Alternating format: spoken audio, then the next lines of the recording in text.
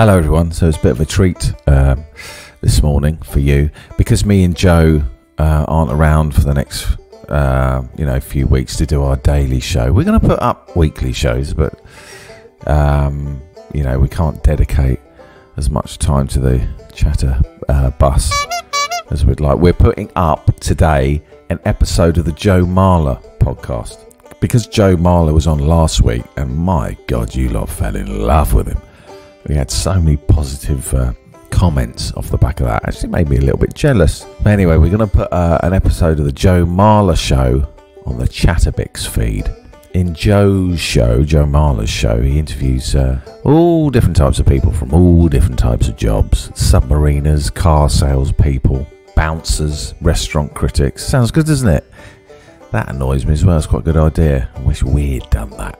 Anyway, Joe and his co-presenter Tom interviews these people, and because you fell in love with him so much last week, we thought we'd put an episode of his out on the Chatterbix feed. Do you say feed? Anyway, this episode is he's chatting to a funeral director, I think.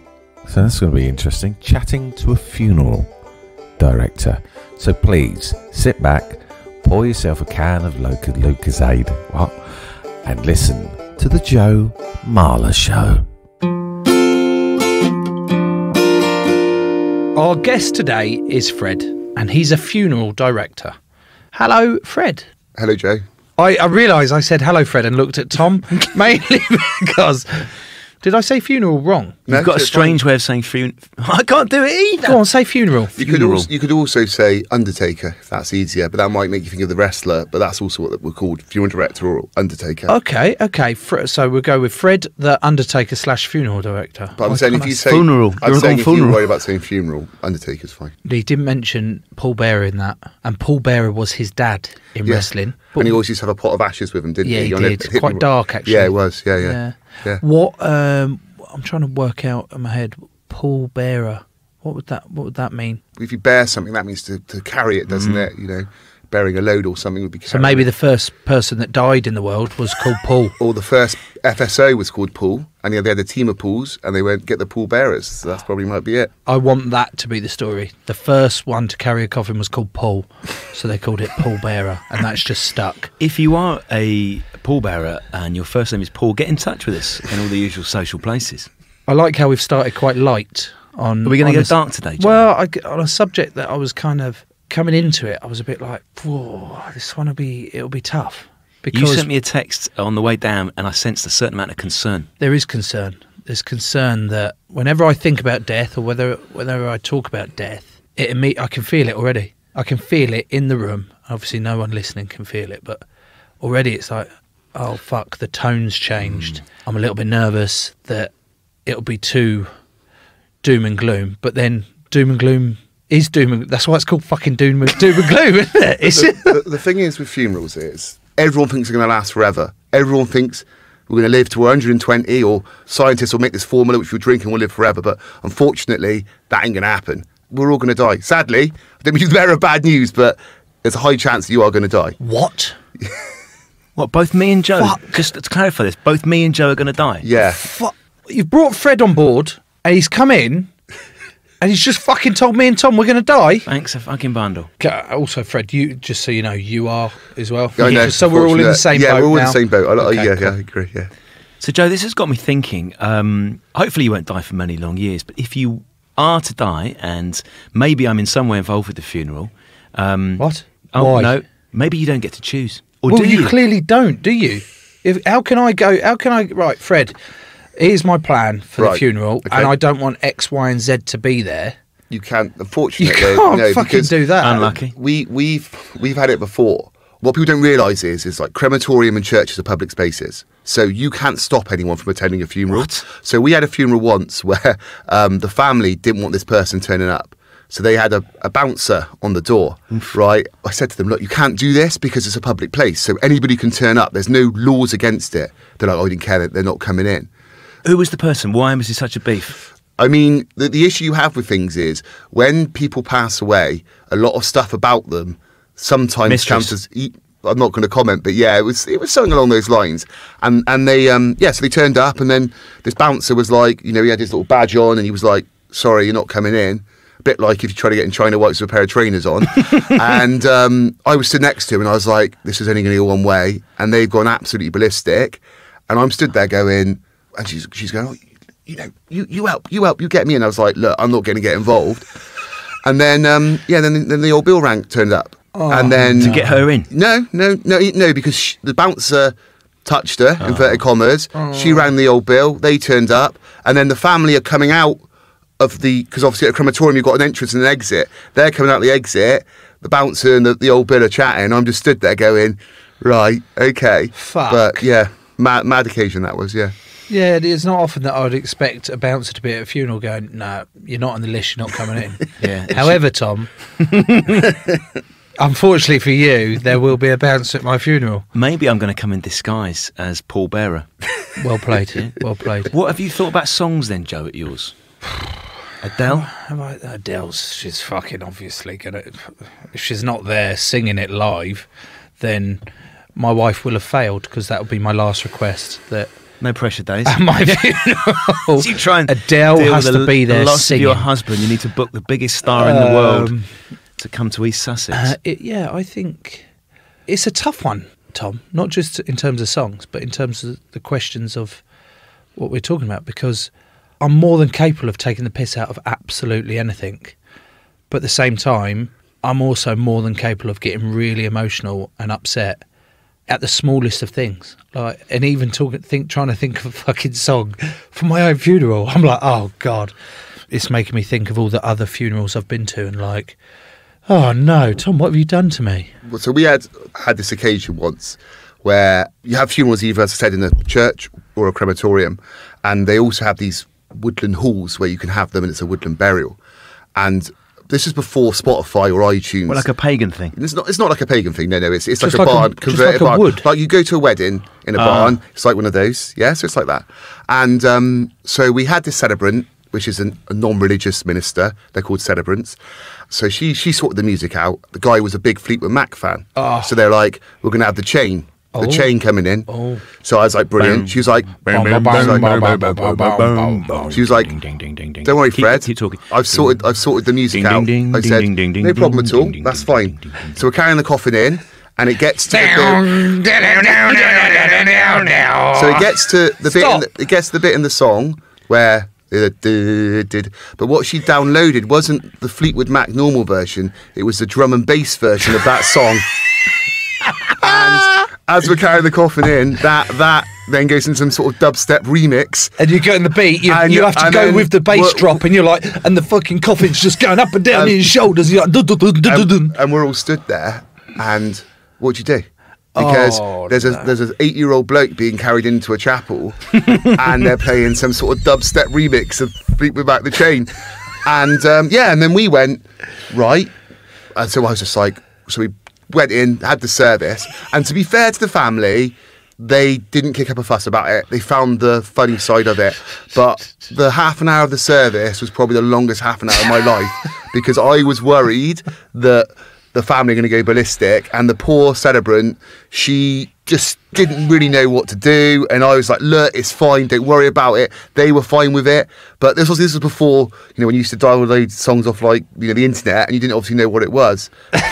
That is like the perfect situation for me at a funeral, like something awkward or something Icebreaker. That Exactly. It just makes everyone go, fucking hell. I've had a little look for the songs most requested / played at funerals. Oh, some research. Okay. Yes. About time you pulled your finger out. I like it. I see your iPad's empty, so I'm going to give you this one. Number one. I'll tell you what, I'll give you artist. You have to give me the song. Go on. Jerry and the Pacemakers. I thought you were going to say Jerry Halliwell then. Jerry Halliwell. Jerry and the Pacemakers. Fucking hell, that's not a good choice of artist, is it? There's loads of people that die of heart attacks. That's very true, yeah. You'll Never Walk Alone. Nice. Is it? That's number one. Apparently it's number one. In the UK? In the UK. Number two, Frank Sinatra. Fly me to the moon. Let me... And now The end is near. It's And so I face The final curtain. My final curtain, Is isn't it? it? Okay. Sorry. Right, are we doing all 10? The next one, I'm going to give you the top 5. Number 3 is, it goes down as Eric Idle. I'm going to say to you Monty Python. Always look on the bright side of life. Number 4, Tina Turner. What's love got to do it? Got to do it. I'm your private dancer. Bush told me. Nelson Mandela. Nelson Mandela, is it? Fucking hell. That's my gig. It's not Tina Turner's private dancer. It is Tina Turner's... Roll in. Well, I don't know any other Tina Turner. Must put City Limits, no? What the fuck? Tina Turner's song, you wouldn't say to someone, you're the second most impressive person I You're the know. first most Simply the impressive best. person. You're simply the best. That's time to say goodbye on that list. Time to say goodbye. Fred, it is. It's at number 6 after Sheeran's Supermarket Flowers at 5. Time to say goodbye, Bocelli and Brightman. Da da da da da da da da da da da da. Da da da da dee da ba dee da ba da ba dee.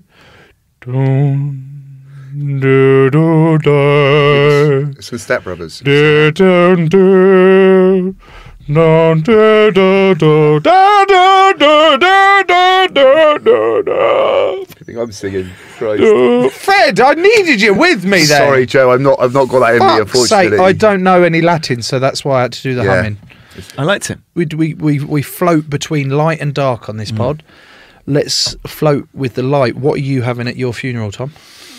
I did think about this on the train down, Joe. Can we assume, for the purpose of this discussion, I've led a full and happy life? Because if I drop dead on the train the way home, A, it's awkward for Steve's, because we're in the same table seat, but also it might be sad. Let's say I've lived a full and happy life. It's important that you said it might be sad. It might be. He might be Yeah. fine with it. He might just leave me at Macclesfield. I think, Joe, my instinctive reaction would be to try and cheer everyone up. Free from desire. Man, Da, da, da, da, da, da, free from desire. Na na na na na na na. Go I on. mean, what- are you, Tom, are you having burial or cremation? I worry that if I went for a burial, Big plot. I'm thinking of the pallbearers. I'm thinking of the 2 mates that I've got. Because you need, how many do you need to carry? So for you, Joe, it'd be a 6. It'd be a So 6-man it's a carry. sixer. So if I've only got 2 mates, We've yeah, got 4 of my staff. Will put so their shoulders on them. so there are people that'd that be- can help that'd be carry. six. Buy some death mates, basically. Yeah. I thought I've still got to shell out for mates, even though I'm dead. Fuck's sake. So yeah, it'd be probably 6-man carry. It's got to be. I'm assuming this has to be an even number. It's either 4 or 6 because of the space of the. You've got to remember a coffin's normally about 6 foot, 6'2". So if you've got more than 6, there's not enough space for people to walk. 4's the ideal number, but sometimes we go to 6. They're fucking dropping me, mate. I'm definitely spilling out of that. Have you, out of interest, have you ever been involved in something like that? So no, we haven't because. Because you do a top job, No, obviously. I think it does. I think it has happened with regards to, but that's more not someone falling through a coffin, but the handles of the coffin coming off, and then the coffin slipping off people's shoulders. What you've got to remember is obviously the majority of the time we carry the coffin, so we're professionals. Yeah. We've done it countless times, so we know how to carry a coffin. What you've got to remember is sometimes you have family members say, "I want to carry a coffin," and sometimes I think that's a really bad idea. But we can't say to people, that's a really bad idea. You got to We'll go, accommodate, no yeah. problem at all, that's fine. But then what happens is they turn up on the day and the coffin's quite heavy and then they're struggling and you're like, so then one of our staff will just step in. Right. But majority of times when stuff like that happens, it would be mainly because the handles come off. I wouldn't see someone falling through a coffin because they're reinforced. Your you see. heart must be in your fucking throat, though. Like, Yeah, if you always. see someone struggling, like, oh my Legs God. start shaking. Oh no, we've Well, got to get in there quick. I would say funerals, for us, for me as a funeral director, can be quite stressful. Yeah. Because the music might go wrong. You know, the photo montage won't work or the web stream won't work. I mean, when we had COVID, that's why it was really difficult for us. Because we're in an industry where we want to give anything to the family. So the family say to us, we want doves. No problem at all. We'll get you doves. We want Dad to go on the back of a tractor. We'll sort that out for you. We want a white sparkly coffin. We'll sort that out for you. No problem at all. And then this thing came along called COVID, which no one knew anything about. And then the government were like, right, well now you can only have 10 people at a funeral. So we've immediately gone from an industry where we're telling people you can have whatever you want to now saying to people you can't have that. The hardest thing for me in that whole process, I arranged a funeral with a family, a lady who passed away, very popular, very well known in our village. Yeah, there were going to be 300 people on this funeral. This was 2 weeks before Boris gave his speech. Boris gives his speech. This lady had 10 people at her funeral. She's buried in the churchyard. They had speakers set up, ready for all these people to turn up, and she had 10 family members, a burial, all socially distanced apart. Breaks your heart. It absolutely broke my heart. And I was like, well, I didn't know what to say to the family. And they're, really upset their mum's died. And basically, they've had 10 people, and they couldn't even give each other a hug or anything. And you think, that is hard. That is really hard to say to somebody, you're going to have this really big party, but now actually you're going to have 10 people there. How many are you getting, Joe? It'd be a state funeral. It'd be a state funeral. It'd be like Princess Diana. I'd say no more than 11. Do you want me to be one of the pallbearers? What? No, I want to be burnt. Not burnt, I want to be cremated. I can't, I'm claustrophobic, for starters. You'd be dead, but anyway, yeah. I know, mate. We're meant to be respecting each other's requests here. Note this down, please. Okay. If I find out, for some reason, that it's there's an afterlife, and I find out you fucking shoved me in a coffin and I'm not been put into ashes. Yeah, let me just write this down.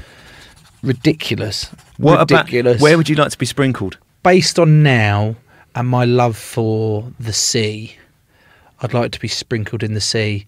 But then you go, what's the fucking point in sprinkling me in the sea? Because it's only going to wash up on the fucking thing anyway and make it all frothy. You have to get permission. What I say to people is, if you want them scattered, say at the beach. If you went down to the beach on like a morning in November and you scattered them subtly, that'd be okay. Bank holiday in August. Yeah, that's the thing. That is the thing though, Tom. People do that and they don't realise why they get in trouble because we had someone tell us we're not allowed to do that. I said, well, obviously not, because you're scattering someone's remains in a public place. If someone's just slapped a load of sun cream. What sort of trouble are we getting in for that?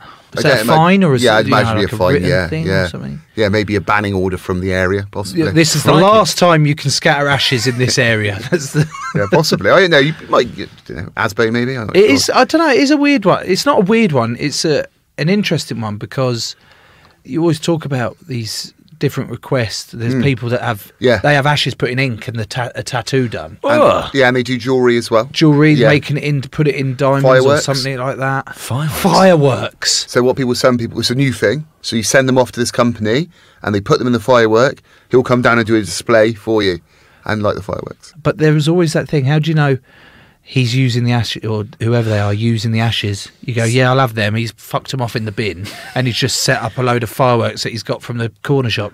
So that is a question we get asked a lot, Joe. Honestly, how do you know that's actually correct? So that question gets asked a lot. People ask me that. Oh, we heard that basically they cremate everybody at the end of the day and all this kind of stuff.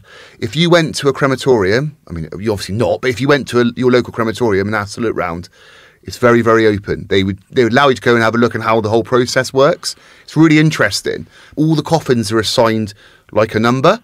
That number stays with them from when the service finishes till when you handed the cremated remains back. Would the ashes you get, that also includes the ashes of the coffin, does it? Yeah. So the only things which is taken out of the ashes are the metals. So the metal screws, if you had a ring on, for example, if you had a metal ankle, after they cremate the coffin, they have this magnet type thing which goes over and it takes all that stuff out. And then the cremated remains are then put in what they call a cremulator, which is like a tumble dryer, which has got 4 massive ball bearings in, probably size of grapefruits. And then that makes the ashes of fine dust, which you get given back to you. Do you know what temperature we'd need to be at for us to... I would, but I think it's about 400 degrees. And the average person probably takes about an hour and a half to be cremated. An hour and a half? Yeah. That seems a lot longer than I thought it was going to be. Yeah, it's quite a long process. You know, you see the curtains. Have you been to a cremation? The curtains and the slowly closing and the coffin going slow. They don't light it there and then, you knob. What about that James Bond film where he's in the coffin? No. What? No. What? When have you ever been to a cremation and you've seen the... Where does that go? Yeah, so the curtain's shut, as Joe said, and then the coffin is taken behind the chapel. That's where they keep the cremators, and then the coffin's then put into the cremator. What are the strangest requests you've had in terms of... So we've had A lady once recorded her own eulogy before she died, and then she played it during the service. What? I like that. What? What? But she didn't tell anybody she was going to do it. So they just pressed play during the service. I'm going to ask this question on behalf of Steve. Fucking Did she have hell. a quality mic? It was a good recording of it, actually. We had people... Hang on a minute. She didn't tell anyone. No. But obviously, she told her husband, but none of the congregation knew about it. Right, just for a second, Tom, you picture yourself in this church or wherever it is, the crematorium, and I've gone. Do it now. So we're at the very sad day. Joe's passed away. Do my music, funeral music. Free from desire. Fuck's sake. This really got out of hand. Okay. Just do some sad music. And I'm going to basically be the celebrant. And before we go any further, we'd like to play you the following short message. Hello. It is me, Joe. I know some of you might think that Nelson Mandela is in attendance at Joe's funeral today, but I am not. I am dead. I am actually Joe, but I am also dead. But I will have you all know I am here with Nelson, enjoying our time together and perfecting my impersonation. Or I'd be like, Tom, and because no one knows, and it's just, but you know it's my voice. Everyone's looking around like, Shit, where the fuck? He's faked it all. He's actually at the back of the thing. That would scare the fucking life out of me. If I was there and that woman just started speaking, I'd be like, oh, I'm not sure about this one. But did they find it funny, do you think? No. They were all very happy with it. Some things which you might find strange. People, Yeah. you know, that's the thing, isn't it? And it's as I said at the very beginning, it's a celebration of that person's life. You know, in Live and Let Die, they have that band, you know, who play in front of the... We've had that on a funeral before. Like a New Orleans marching band. I was a bit like, this is a bit mental. But they had like a New Orleans marching band. But, Fucking but hell. the worst thing for a funeral director is a bagpiper, right? Because... It sounds terrible. Yeah, but also you've got to walk. So what we do as a funeral director is we walk in front of the hearse. That's called paging. So you page in front of the hearse. When you get to the crematorium of the church, you walk in front. But the family have paid for this bagpiper, so they want him to walk with you. So then you've got to spend 20 minutes listening to some bloke play some out-of-tune bagpipe in your left ear, and you're just going, oh my God. And then you obviously can't say anything, but then he's playing like Flower of Scotland on repeat, because he only knew 2 songs, which is like... There's only 2 songs that really work with bagpipes. And then, then he was like, oh, do you like bagpipe music? And you're like, Not yeah, love it. Yeah, not it's any my fucking favourite. more. Hang on, that's the opening conversational gambit from a bagpipe player. Do you like bagpipes? Do you like bagpipes? Yeah, got all the panpipe music So, in it, listen to it all the time. Sorry. Walking in front of is paging. Yeah. And it's obviously quite slow and controlled. Yeah. Cyclists. Yeah, I know. Before you ask, cyclists. Cyclists are the worst at that, because Right. I've nearly been hit 2 or 3 times by cyclists. Never cars, always cyclists. And then you go in, what are you doing, mate? And they're like, oh, sorry, didn't realise. You're like, oh yeah, sorry, I'm just walking in front of a car because that's just what I'm doing like Jeff Capes putting the car on my shoulders, like, you know. It's like I look on their face like, what are you doing? I'm like, well, there's a coffin there and there's a black car. What do you think? Put that down. Hold on. So Fred's going to do my funeral, just so you know. good. Yeah. But I want Fred to pull my instead of horse and carriage, it's Fred and carriage. Okay, Yeah. specifically, and he has to dress like Jeff Capes. With the black cap. Okay, Because this happens to all of us, Fred. You might be walking, you might be driving, or on a bike, and you see a hearse coming towards you, and you can see from the cars behind you that it is on the way to the funeral. How should we act? Should we stop? Should we bow our heads? If you're in a car and you're driving towards us, just drive past very slowly. If you're coming towards us, if you're on the side of the road, take a hat off maybe, bow your head, that's fine. If you're behind us, don't overtake the hearse and limousine. The other thing which happens, so you've got the hearse, you've got the limousine, and you come out of a junction and some belter will be like, I'm not waiting, I'm going. And then they're in between the hearse and the limousine. I'm just and they're picturing driving- in-betweeners. Yeah, There's a scene yeah, of the in-betweeners. They're like in a rush and he's trying to pull out. And he's like, no, fuck it, go. And Jay, his mate, go now, it's clear. And it's only clear because they're going so fucking slow. And they're in this yellow fucking Fiat Punto. And he's like, oh, fuck. Yeah. And the people behind like, fucking get out of the way, get out. It's fucking makes me die. that does happen more than you think. Honestly, it does. Like, it does. And people just need to be more aware. Has anyone, like when a hearse as at the end of its useful life for a funeral director, do they get purchased by Gothic people? Yeah, you can buy them. You can buy them. To be honest, looking at them, it's actually got loads of space. This Well, could for a actually. family holiday, it would actually be quite, because the boot space is I'm fantastic. looking at a Ford Norwood, Yeah. and it's a TDCi modern hearse. There's fucking loads of boot room, obviously, but this one's got seats in the front and the middle, so that's would fit all the kids, and then we could just put the dogs in the back, and then people would always let us out as well, wouldn't they? If you wore a black suit, you can just walk in front. And then There's one way of beating the traffic. Then I'll fucking Yeah. go for that. Then, what other strange requests have you had? people turn up in fancy dress sometimes. The deceased? No, Oh, the right. the Okay, mourners. The mourners. People have strange coffins. Like you can What's get coffin. what sort? I thought all coffins were like just bog standard. No. You have. There's loads of different coffins you can have. Like what? So you can have a cardboard coffin, a wicker coffin, Fucking hell! Can you imagine trying to carry me in a cardboard and coffin? you can have coffins. So you have like the standard I'm wood. fucking foolish. How's someone getting a cardboard coffin? Well, Do they that's- not? Surely you can't carry them in that. Yeah. But they're full straight It's through got, it, it's mate. got a solid bottom. So you it's can Joe. have, but what people also can have is like you can have. It's like a parcel which says "this way up." What? Yeah. So you can literally have anything you want. Yeah, that's what I'm saying. You can have whatever you want. White coffins, sparkly coffins. You can have anything. On average, how much is a funeral going to cost someone? So if you use an independent funeral director, which is a family-run funeral director, Yeah. what Which we are- should, is that what yeah, is it? that's what I'm saying. Yeah, you should. You're encouraged because Yeah. you've obviously Yeah. told us why you're so good at yeah, it. that, Anyway, they're about for a funeral, for a cremation, hearse, standard veneered oak coffin, bearers, flowers, orders of service. About £4,500. Are you charging a little bit extra because I'm asking you to pull it yourself?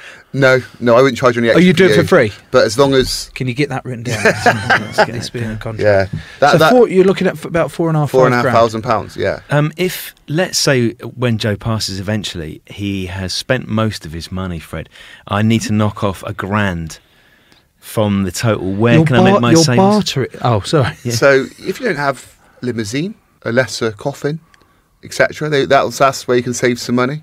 You know, So the cheapest option is the cardboard coffin, I'm guessing. I wouldn't say that. I Oh. wouldn't suggest anyone having a cardboard coffin. We stock them because people want them, but I always advise my family not to have them because, as you said, Joe, they're not very sturdy. Not the bottoms, but the sides. So that's why, and they also creak a bit, which I don't think is appropriate.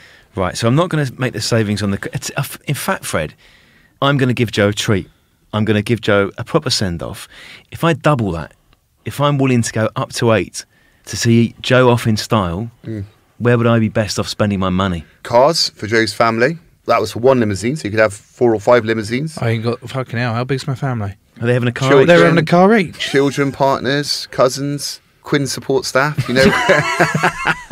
So yeah, and flowers. More flowers. Yeah. I like a flower, actually. Surely you need to know a little bit about flowers, don't you? I don't know too much about it, but people like the letters. So that's what a lot of people have, like mum or grandma. So I was up at the crematorium a couple of weeks ago and someone had dickhead in letters. How much is it costing me to get a dickhead for Well, Joe? What do you Because- mean someone had dickhead in flowers? Yeah, letters, yeah, dickhead. But yeah, that's what they wanted, that's what they got, so to speak. How much are the doves costing me? Oh, the Dove Man, he's on a good one, the Dove Man, because he charges £250 for the first dove, and then £50 for the second dove. Okay, he's and got then you straight away. £30 for every dove after. So if you want 3 doves, it's costing you like 300 notes. This first dove better be fucking Massive. nuts. Do you know what I mean? This dove, like massive chest, like the nicest feathers What's his going. coup like? 250 quid for a fucking bird to show off its wings. Does the dove man, right, does he lose all those doves, or has he trained them? Are they homing doves? Homing doves. What? They fly back to him. Why are we not in the dove man business, Joe? Well, I think we will be after this. This has been brilliant. It's been brilliant because my concerns about coming into it and thinking it's going to be quite heavy and the way you've come across, the way you've spoken about those bits and bobs has been brilliant. Thanks. You've spoken so openly and honestly about it that, like you said, you said first off, me and Tom are die. We're going to die. Cheers. Thanks. Yeah, sorry. That Sorry is about that that. is a matter of fact. Yeah. At some point, we're all going to die. So why the fuck would we avoid talking about these things? In the same way we've spoken about mental health in the past. Why the issue comes when you're not communicating with these things. Correct. And the more you openly talk about the darker things in life, the more comfortable you are about it. It's not disrespectful. I'm sure there'll be times, there'll be people that listen to this and they'll complain that at times we might have come across as disrespectful talking about the death, but the intention and the context isn't disrespectful. And that's, like I said, Joe, like with funerals and stuff, they are hard. We understand that. All we want to do is respect people and also respect the person who's passed away because we just want their wishes. Because it's a hard time. We understand that. It's really hard. Fred, it's been brilliant having you on. Thank you so much for coming on, mate. I've had a great laugh, but also really enjoyed your company. No worries. Thank you very much for having me. Thanks, mate. Joe, I'll be honest with you, I thought he was a lovely guest, but also, and possibly more importantly, a very lovely human being. Yeah, I really enjoyed him. I loved the way that he spoke passionately about how important it's not just a job. Obviously, it's a family business he's done, but he properly buys into it. He said whatever they want for whatever service they're trying to have, and we will accommodate everything. Oh, he's just really nice. I like the way he spoke about it, and obviously trying to change the sort of stigma or stereotype of stiff funeral directors. I shouldn't have used stiff. That was such a bad word. No, but you did so well because you used the words stigma and stereotype, and I felt this great glow of pride, and then you fucked it up.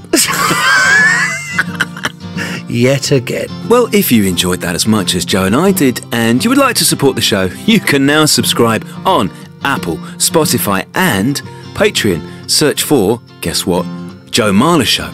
For a single £1 a week, you can get bonus content, ad-free episodes, and you will be growing the show at the same time. Yeah, and if you want to get some merchandise, also known as merch, ridiculous that I have to call it that, you can go to joemarler.co.uk/shop. And you can order your bits and bobs today. Superb, Joe. If you would like another podcast to listen to before Joe and I are back together in a week's time, let us recommend .com. This is the documentary series about the people of the internet. They did, Joe, a sensational series about Wikipedia. There is another one out now all about Reddit. So if you think the internet is this weird, anonymous, faceless place, think again, my friends. Search for .com and get to know the people behind the screens. Right, who's on next week's show, please? Joe, it is a fashion designer. Well, what the fuck are they going to say about me and you? Well, you. Pardon? And that's the sort of bitchy chat that I expect. See you then. Crowd Network, a place where you belong.